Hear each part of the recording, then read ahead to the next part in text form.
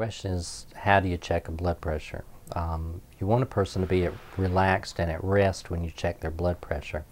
If they've just hustled into your office or into where you are from the parking lot, then you don't want to check it immediately. You want to give them 10 or 15 minutes to relax and calm down, because your heart speeds up, your pressure goes up as a result of any physical exertion.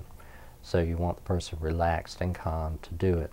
If you get an initial reading that's elevated, it behooves you to check another one 10 to 15 minutes later to make sure that it has come down or that it's stable and not going up.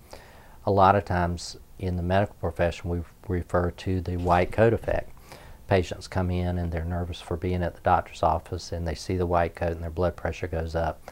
So we wait 10 or 15, 20 minutes, talk to them, relax them, get things off their mind, make them comfortable, and then recheck it, and usually it has come down within 10 to 15 minutes.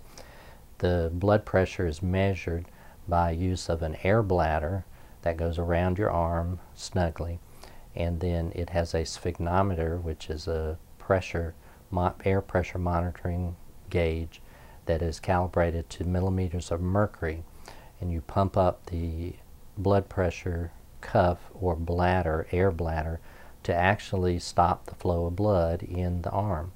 And then you slowly release the air pressure off while listening to the blood flow at an artery in the arm.